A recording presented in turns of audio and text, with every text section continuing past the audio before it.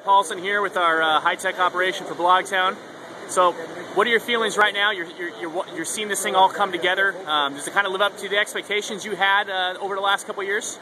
You know, we had high expectations. It's been terrific when you know just how impressive the momentum is built. But obviously the culmination, at least in terms of the official launch, as far as I'm concerned, we've certainly been playing games, but road games will come on Thursday.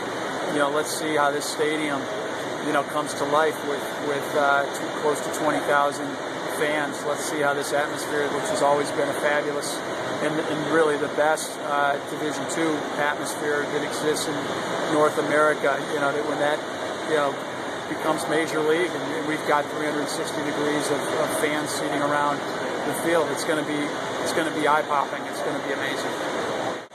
So I understand you got out on the field the other day and we're doing some penalty kicks with Coach Spencer. Tell me how that came about. Well, he was doing it. His PKs were at the 18-yard mark, and I was taking them at the other. And I'm not going to win any soccer challenge with Coach Spencer.